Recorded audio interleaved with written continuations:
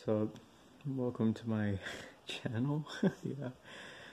Today I'll be talking about this East German Air Force cap for an enlisted man.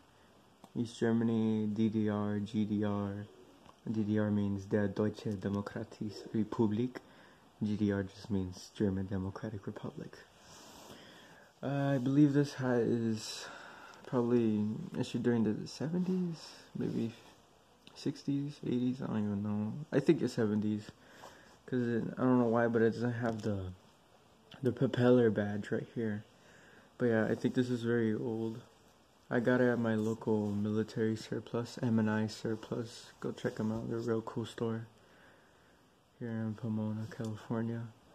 Yeah, here's the wreath with the acorns, and then the compass and the hammer, and the German flags right there. Yeah, most of these enlisted man East German hats have just this like rubbery plastic band. More fancier ones for like parades would have like a metal cord. Yeah, you could like loosen it up, wear it around your chin, but I don't think they did that back then. But yeah, the blue is for the Air Force.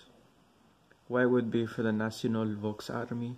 And green would be for like the Volkspolizei or Volkspolizei, I don't even know.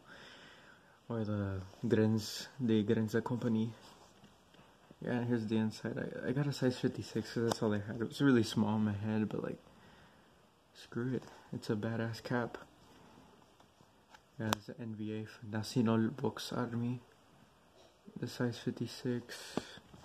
It's in good condition. It's honestly, I would like be convinced if it was a reproduction, but like I don't know, probably is, but nah, it's got to be the real deal.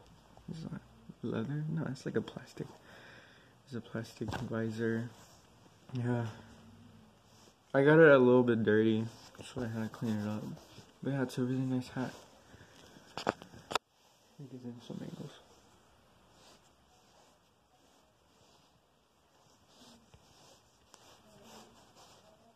Yep, that's it.